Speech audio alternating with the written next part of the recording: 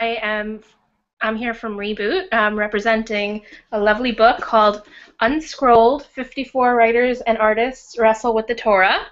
I just want to tell you a little bit about Reboot and Unscrolled. So Reboot is a network of cultural creatives who come together to kind of talk about Jewish things and way to reboot them. And Unscrolled is a book that's been about 12 years in the making.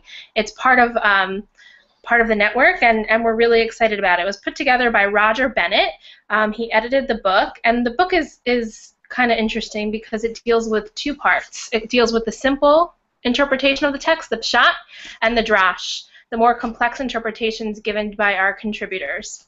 And every week at Reboot, what we try to do is encourage a conversation for people to keep it simple, to sum up the Torah portion in 140 characters or less on Twitter using the hashtag cleverly put Torah in 140, and also to go a little bit deeper with weekly prompts. This week we have our prompt is, if you could dream up a design, if you could design a dream coat, what would it look like? And we invite you guys tonight to share what you think your dream coat would look like using the hashtag Torah in 140 or hashtag Global Day. And if you want, you can even tweet us at Unscrolled, and I have my lovely assistant / husband Joshua at my side, kind of helping with that. So just let us know. So this week's Parsha Vayeshev, let's just sum it up quickly. Envy is a killer, 2 weddings and 2 funerals, and Joseph in the big house. So pretty much what happened is that Joseph has these dreams, and he's his dad's favorite. His dad even gives him this killer coat called the Ketonet Pasim, or in Broadway talk, a Technicolor dream coat. And Jacob is obsessed with his youngest son at that point. So one day Jacob tells Joseph that he should go out and look for his older brothers in the field. Now his older brothers can't stand him. He's annoying. He's the favorite, and it's a bit much. This kid needs to get out of here. So he's looking for his brothers, and his brothers say, "Hey, let's play around with this kid. Let's put him in a pit." So they stick him in a pit, and they take his coat, and they say, "Okay, what are we gonna do? Let's kill him, maybe." Perhaps. Then they say, "Nah, we shouldn't kill him." And this guy, Judah, one of the older brothers, says, "I have an idea. Let's sell him to some merchants instead." And so they sell him as a slave, and then they take the coat, they rip it, they put it in goat's blood, and they decide to give it back to their dad, Jacob, and say, "Whoops, sorry, your son passed away. Do you recognize this coat?" And he says, "Of course, it's the coat I gave my son." So that's where Jacob is, and then Joseph kind of goes through adventures, and he ends up in Egypt, in the house of Potiphar. And Potiphar has a wife who kind of has the hots for Joseph, and he says, well, and she's pretty much makes her moves on him, which he's not having. But unfortunately for Joseph, he ends up in jail because Potiphar's wife told Potiphar about all this. And that's where the Parsha ends. But somewhere smack dab in the middle of the Parsha, Judah, the brother whose idea it was to sell Joseph, kind of leaves, goes on his own, gets married, has 3 kids, and then crazy stuff happens.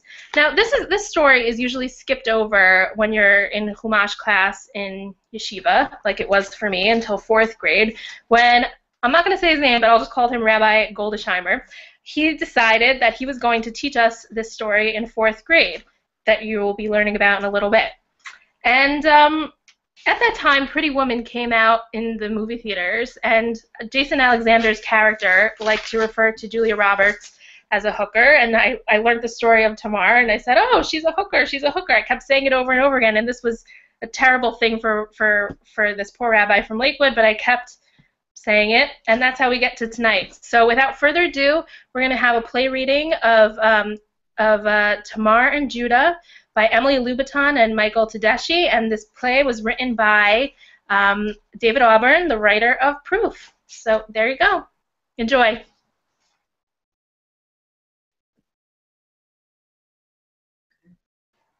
Michael and Emily. Do you know the reason you are here? You sent for me. Do you know why? Yes. You know what now must happen to you? I know what will happen. Say it then. I am to be killed. Yes. Say as well how. By burning. And say why this must be. I cannot say why it must be. Only what you will say is the reason. Do you dispute this reason? I cannot. Then say it now. The reason is my pregnancy. How many months? 3 months. Do you have a husband? You know I do not. Everyone must hear. Do you have a husband? No. How did you come to be with this child? I put on a veil and stood by the side of the road. By harlotry, then. Yes, by harlotry. This is what I was told. I hope with all my heart the reports were false. They were not false. You married my son. Yes. He died. He was killed. He Yes. died by fever. The Lord saw that he was evil and killed him. This is what you have always said. I won't dispute it with you again now. You did not want to see it, but it was so. You took me into your household for your son and never saw what he was. But the Lord saw, and I saw. This is not why you were here.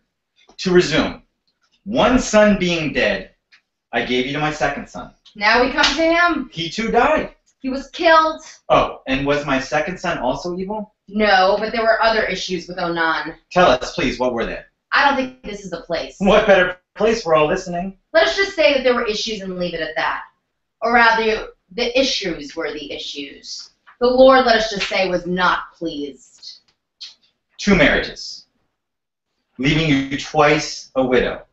2 brothers dead, no children. That would appear to be the tally. What are we to think? Whatever you choose. 2 of my sons dead. Still, did I blame you? No, I did not. I sent you to your father's house. Did you stay there? No. The next we learned you are veiled by the side of the road. I do not deny it. And now everyone has heard. Yes, everyone has heard. But there is something you have not said. Say it now. Your third son Yes, promised to me when he came of age. Did you make this promise? I did. Yet I stayed in my father's house. I was not given to your third son. Do you deny it? I cannot. Did you fulfill this obligation to me? I did not. Now everyone has heard. 2 brothers married to you, leaving you twice a widow. No children. 2 of my sons dead. Who here would condemn me for sparing a third? So, we are left only with the question of your conceiving a child by harlotry, which you do not deny. I cannot. Then what else can be said? Only this. Bring me the things that I gave you to keep. What is this? You'll see. Everyone will see.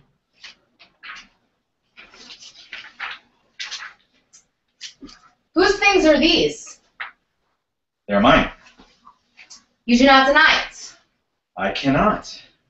They are your cord, your seal, and your staff. Where did you get them? Where did you give them up? I gave them to a woman. Who? A woman I met on the road. I do not know her name. What did she look like then? I did not see her face. Tell us why. She was veiled. A harlot then. Yes. When did you meet her? 3 months ago. And why did you give her these things? I promised her a kid for my flock. Why? As payment. Payment for what? She was a harlot. What else? And? I had to send for the kid. Until it was received, she asked for these things as a pledge. Did you send her the kid from your flock? I did. But she didn't receive it. The person I sent went back to the road but could not find the woman. She said there was never a harlot there. So she kept your cord, your seal, and your staff. So it would seem. There was never a harlot there, is what they said? Yes. So, I do not understand. How did you come by these things? I received them as a pledge. For I am with child by the man to whom these things belong. She is more righteous than I am.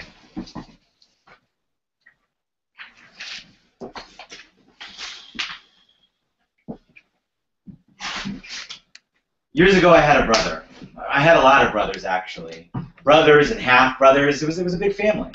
But this one I'm talking about, Joseph, stood out because he was my father's favorite. My dad just doted on the kid. To hear him tell it, he could do no wrong, and the sun more or less shone out of his ass. You'll pardon the expression. And whether it was because Joseph really was all that wonderful, or just because on some level, and I'm not saying he was necessarily even conscious of this, he enjoyed the envy all that favor inevitably aroused in others, or some combination of the two. Joseph, I felt, and I wasn't alone in this, went out of his way to sort of emphasize his righteousness to the rest of us and make us feel bad about getting up to the things that young unmarried men have always gotten up to since the beginning of time. I mean, a certain amount of drinking, brawling, and fooling around with girls, and some of them tarts. Don't misunderstand me. If Joseph had simply chosen not to participate, that would have been one thing. And we probably wouldn't even be discussing it now. It was his bizarre and infuriating eagerness to proclaim his superiority that really rankled. It was aggressive. Example. The group of us would be up at dawn with the flocks, cranky and exhausted after a chilly night spent sleeping rough in some rocky pasture somewhere. No breakfast, and Joseph would come running up, bright-eyed, just dying to tell us about some dream he had the night before. I mean, you know how annoying it is when someone wants to tell you their dreams? And Joseph's dreams, according to him, who knows if he was making it up or not, it doesn't matter, would always be something like, he's a sheaf of wheat in the field, and the rest of us are all sheaves of wheat too, only he's the largest sheaf, and we're all bowing down to him. Real subtle, Joseph. So, given all that, it was probably inevitable that some of us, the more hot-headed among us, started talking about getting Joseph out of their hair more or less permanently. I mean, I'm not going to take you through all the arguments and all the plotting that went on. That's ancient history. Suffice it to say that at a certain point, we're out in the middle of nowhere, standing over a pit, and Joseph's down in it. And there's a faction of us, a sizable majority of the brothers, that's all for cutting his throat and filling in the pit and calling it a day. Now, I'm not going to sit here and tell you that in the moment I wasn't appalled or shocked at what we were contemplating, or even that I argued against it very forcefully. I was part of it. I let it get that far, and it wasn't just passivity or cowardice that had prevented my stepping in earlier, before we were actually at the point of murdering a brother. I carried no brief for Joseph, and had fresh memories of mornings when hungover and sore-balled after a night of degeneracy in some fetid one-oar flesh pot, I had staggered out to the field, met the eye of my youngest brother, virtuous, virginal, and smug, watering the flocks by a wincingly sun-dappled stream, and hated the little shit. Still, somehow I managed to propose what I guess you could call a compromise. Don't kill him. Fake his death and sell him into slavery instead. Even that was a tough sell with my brothers, but eventually I did win that one. And now it was my turn to feel righteous and noble as we dipped his coat in goat's blood. Sorry, I forgot to mention the fact that he had this ridiculously fancy and expensive clothes my father bought him. And needless to say, only him, which Joseph practically slept in. He was so proud of it. And then we sent the thing home to poor Dad, who promptly went into protracted and inconsolable mourning. Joseph, we sold to some traders. Why am I telling you all this? I don't know. I guess when Tamar, you probably wondered why I folded so fast when she turned the tables on me back there. I mean, couldn't I have put up more of a fight? She is more righteous than I am, I said. I didn't think about it. It just popped out of my mouth, and boom, that was the end of it. And I'm not even sure I really believed that. Yes, I had slept with a prostitute and failed to recognize her as my daughter-in-law. Embarrassing. And yes, I had broken the pledge I made. Not the goat one, which I did try to fulfill, but couldn't because you heard why. But the one about my third son. And she was probably right about that. She deserved a child by him. Right? That's the way we do things. But on the other hand, the deception, the disguise, The sheer brazen manipulation, not to mention the sexual exploitation, it's outrageous. Disgusting. I could have made that case. It would have been easy. Why didn't I? I don't know. I couldn't. I was standing there and the spirit just went out of me. I was looking at her thinking, she's pregnant with my child. Or children. The midwife said it could be twins. And that phrase leaping into my head, onto my lips, heard by everyone before I was even aware I'd spoken it. She is more righteous than I am. What were we talking about? Oh yes, Joseph, my little brother. We never heard from him again. No idea where he is today. I dream of him most nights.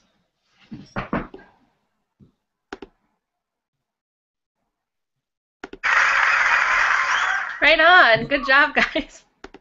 That was really great. So again, that was David Auburn, the writer of Proof, summing up Tamar and Judah, not really summing it up, but creating a dramatic interpretation.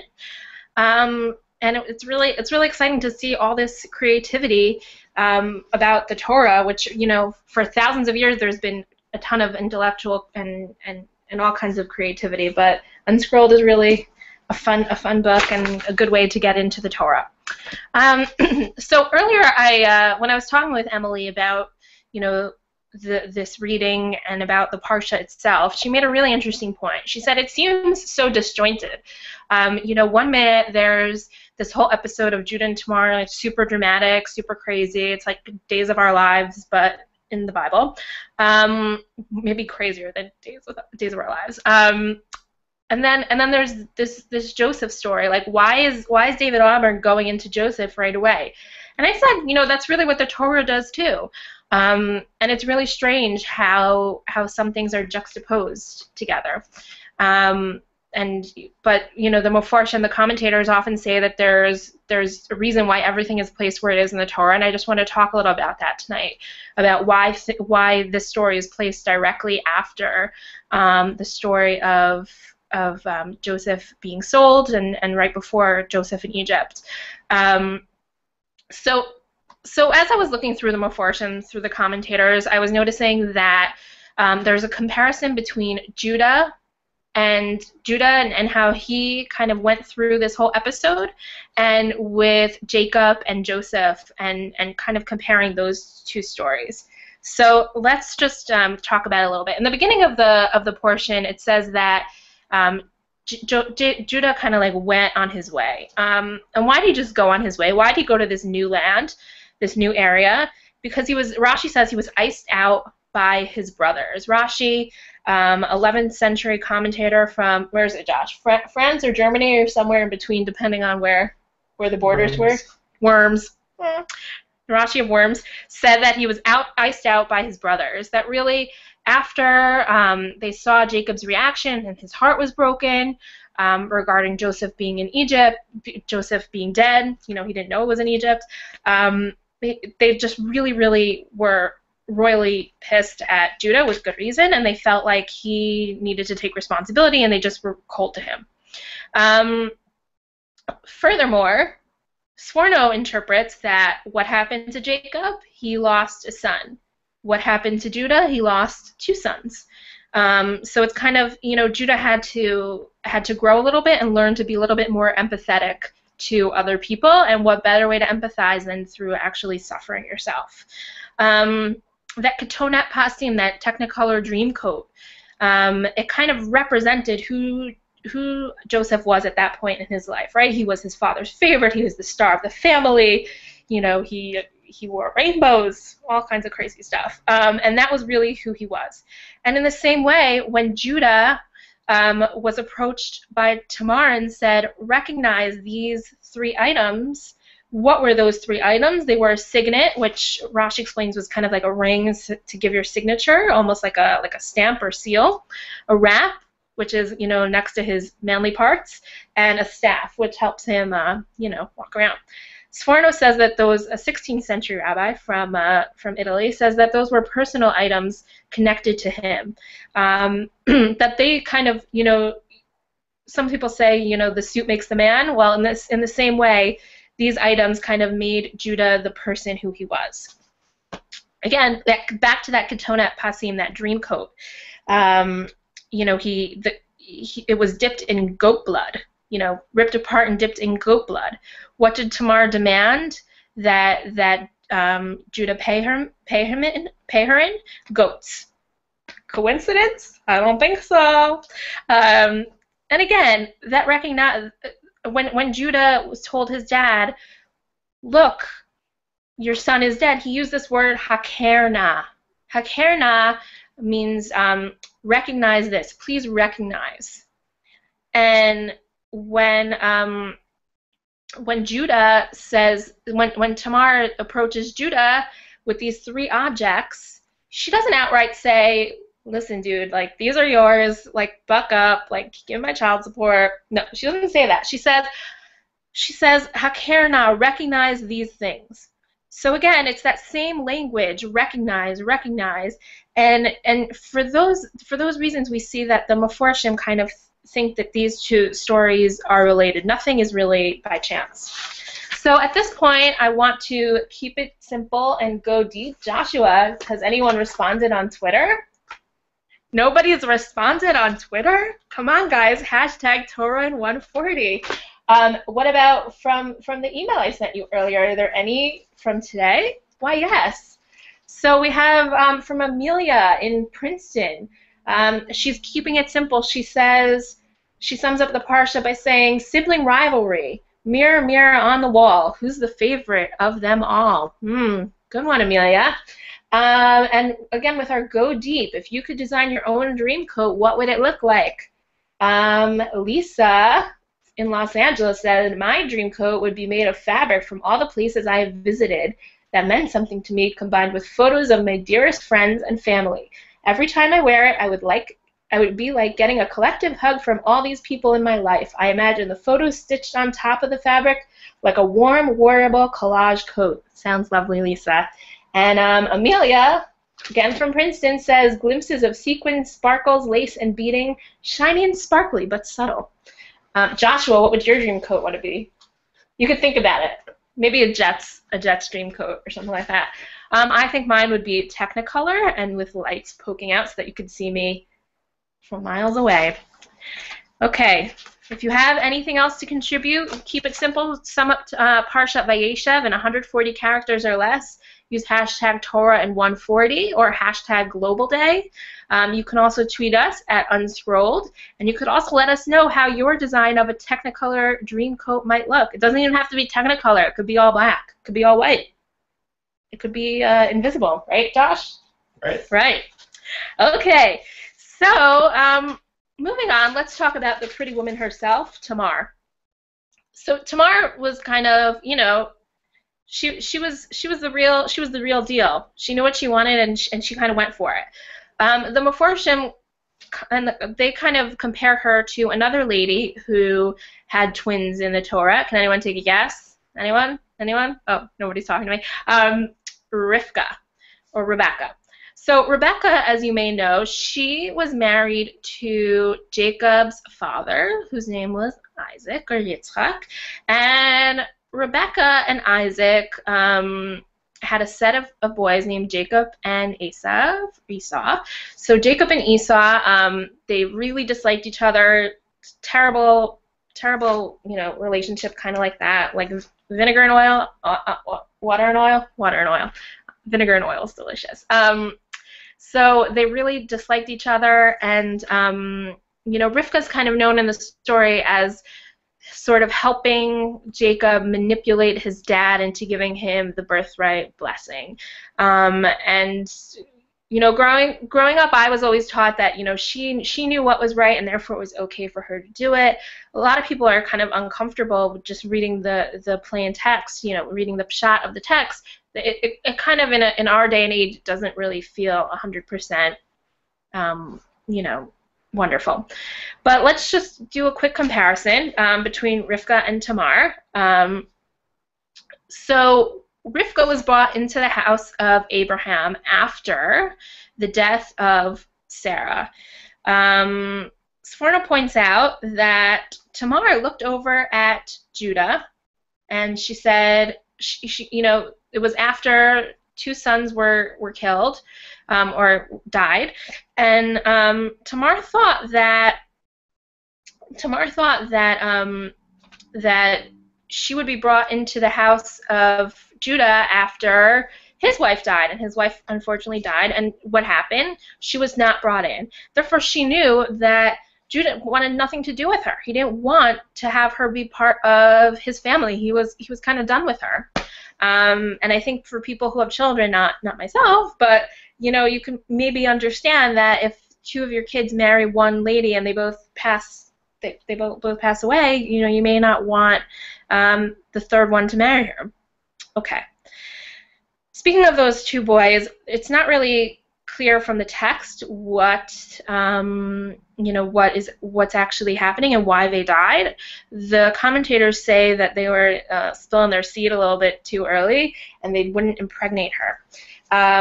The first one just didn't want to impregnate her, and the second one, he didn't want to impregnate her because it would be like she would be giving birth to the soul of his dead brother, which is kind of, there's all this intense talk about how souls pass away, and it's too much to go into tonight, but she just wanted to have a baby. She wanted to kind of fulfill her destiny, and this is what she saw that it was. But they were not willing to do that, and according to the eyes of the Lord, it was not okay. Rashi points out that Rivka went full term with her babies, and Tamar only went partial term. Another thing that is pointed out by the commentators is that the word te'omim, which means twins, when referring to Jacob and Esau, it says tomim. There's missing that letter aleph. Whereas with Tamar, with Tamar, it's te'omim. The whole word is complete. What does this signify? What's the difference? That both of those boys that were born to Tamar, I didn't tell you, she gave birth to two boys, Peretz and Zerach. They were both tzaddikim. Okay? So they were both righteous people. But more than that, because Tamar kind of went after what she wanted, she became the mother of the future kings. David HaMelech is said, King David is said to have come, not King David, King David? Yeah, King David is said to have come from her. And Tamar's story is interesting because, for a few points. One, how did Judah not know who his daughter-in-law was? He knew her, but I guess he didn't know her in the biblical sense, but then he did. Anyway, but how did he not recognize her? So again, the Meforshim say that she was at the corner of the road and her face was uncovered. So if her face was uncovered, wouldn't you think that he would know her or recognize her? But in that day and age, I guess women covered their faces more, and so he never actually saw her face in her household. She was always modestly covered in her household, and so therefore, when he saw her at the corner, he didn't know her. And after, another interesting thing about the story is that after they had kids, they didn't really interact again. They in the biblical sense, I mean. So she just, he didn't want anything to have to do with her, and I think it was vice versa. She just wanted one thing, and that was to get pregnant. She had an incredible focus, similar to Rivka, in terms of what needed to be done and kind of having a clear sense of what was right and what was wrong. And she kind of moved ahead, forged ahead, and she got the children that she wanted. She wanted to have children from Abraham's family. She knew it was a good family, and she wanted to have Judah's children, maybe, from actually his children, but not from him. But that, that's the way the world works sometimes. So another thing I mentioned earlier, Peretz and Zerach. So it's really interesting. I was reading the text, and I was actually having a lot of trouble understanding it. I mean, I'm not a gynecologist, but it just seems all kind of crazy with what happened. But pretty much, Zerach said, was about to come out. He put his arm out. The midwife put a red string on her hands, red string, to let it be known that he was the older one. And then he pulled his hand back in, and then Peretz kind of jumped out, leapfrogged in front of him, and was born. But Zerach, nonetheless, was the older son, because he was out first. His hand was out first. And Peretz they call him Peretz because it's like he popped out. So Esav and Yaakov, on the other hand, were different, right? So Esav was the firstborn, and Yaakov kind of grabbed onto his heel, trying to move forward. Let's compare those two. Esav and Yaakov, they were almost fighting to get out. There was a physical altercation. With Peretz and Zerach, Zerach almost, opened the door for his brother and said, come on out to this world. My hand's been out there. It's great. It's awesome. So Peretz and Zerach kind of have this nice thing going on, even as infants. And I don't know if you saw on the internet, there's a really cute video of infants who are twins who don't really know that they're born yet. You should watch it.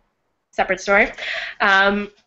So that is Peretz and Zerach and Esav and Yaakov. And out of Peretz came David HaMelech and Shlomo and everyone else, Solomon.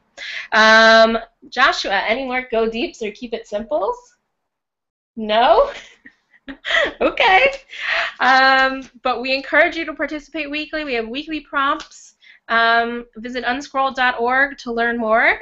Unscroll.org/engage for those keep it simples and go deeps. So we have a lot going on every week. So in summary, I wrote on my notes, Tamar was awesome.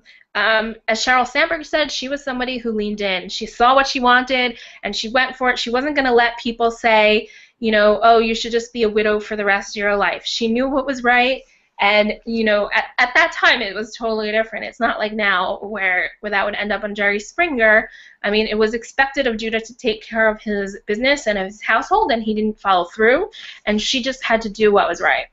And just like Julia Roberts, she was a class act. She was. She inspired better in Judah, and she got things rolling and made things right. And it is from her that we learn that that we shouldn't embarrass people for if they do wrong to us, we shouldn't embarrass people. Where do we learn that from? When she says that hakerna, she doesn't call him out, Judah, but she says recognize this. So we learn that from her, and the same reason why I gave Rabbi Goldesheimer a new name. That's not his name. Also, people might have looked at her funny, and she wouldn't let her stop. They wouldn't let her shop on the Rodeo Drive of wherever they were at the time. But she was a good person and worthy of saying Tzid Kamimena. She's more righteous than I. So at this point, I'm going to open it up for any questions. If anybody has anything to ask about Unscrolled, about this Parsha, I'm really curious to hear about what people have to say. So please feel free to share your comments. Anybody have anything to say?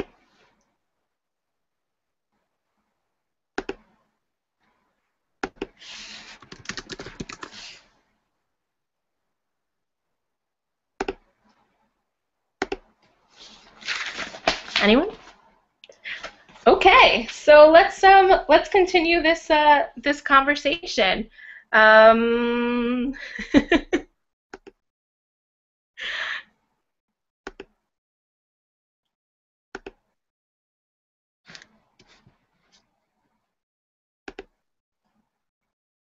Hey, Dina? Yeah? We got a question here. Yeah. The question is, so what would have been the Rodeo Drive of Tamar's time in the Bible? Oh, that's a good question. Like, what were the sort of things that she would need to do? Like, Rodeo Drive is kind of a, fancy place where the upper echelons go to be seen and to do all their, like, not normal shopping. Right. So what would Tamar have been looked at by women of, like, a higher class or a higher status than her? I think she was all decked out in widow black. Like, she was, I think of, like, Jackie O, and I think of, like mourners in Italy with like the black lace, almost like that, but probably thicker fabric. So people didn't want to have much to do with her, and I think that's kind of where she was at. She was kind of persona non grata, it was a bad situation for her. Any other questions out there? Yeah, we have a question from a viewer in New Jersey. She wants to know, so if the story of Tamar and Judah played out today, what would that look like? What are some parallels that we can draw to the way we behave reacting to each other, and on scrolling this page, how we react to each other and what our responsibilities are towards each other? That's a really interesting question. I don't think it happens as much today as it did back then, where people remarry, but where people remarry other members of their husband's family. Like, that's just not so much done a lot. But I think I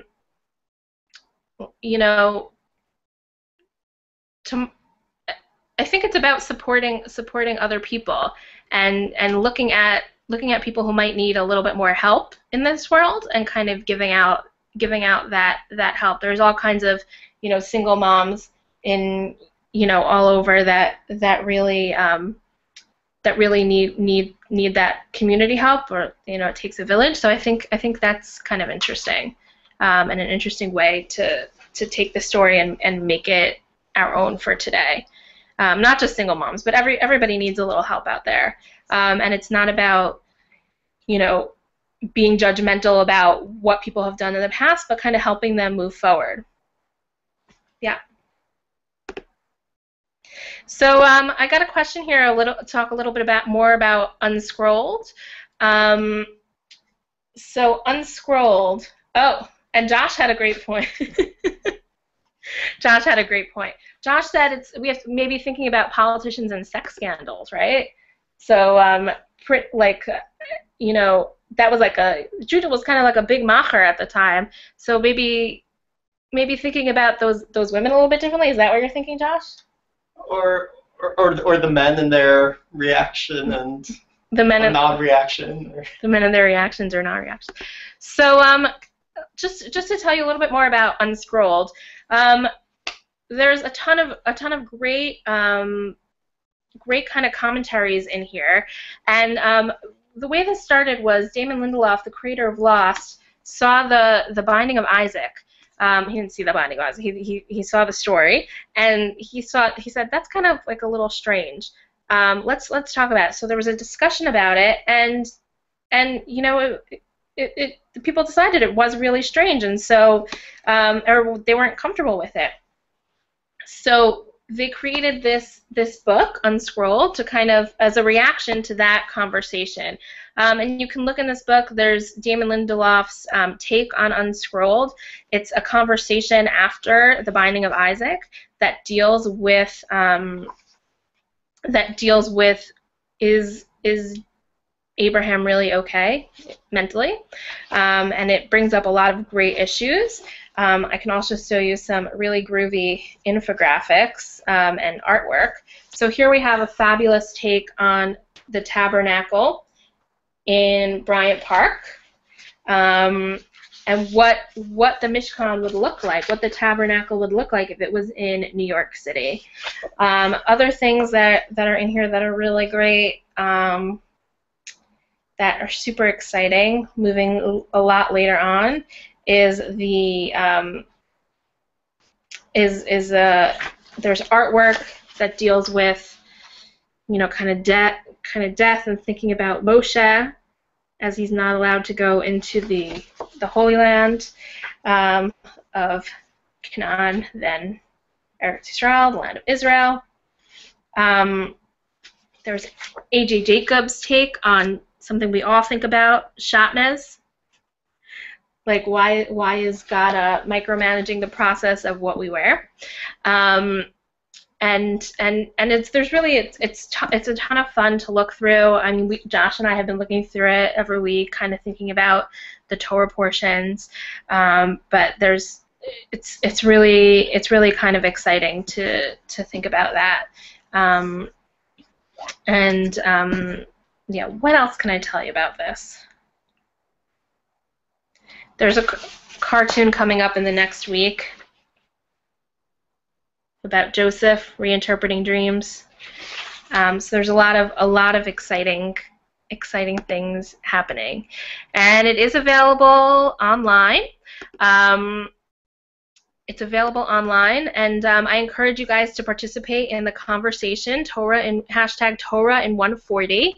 And I also encourage you to check out other Reboot projects. We have the National Day of Unplugging coming up March 7th and 8th, 2014, and we have Beyond Bubby, which is a website that shares recipes and stories, 6-word memoirs on Jewish life, and 10Q, which is a reflection project. But right now, I'm going to sign off, but thank you for unscrolling, and I hope you can follow us on Twitter at unscrolled, and hashtag Torah in 140. And don't forget to keep watching globalday.com /24/24, and you can watch online anytime and watch this, especially this ending, which was really exciting. But thanks a lot, guys, and it was great learning with you.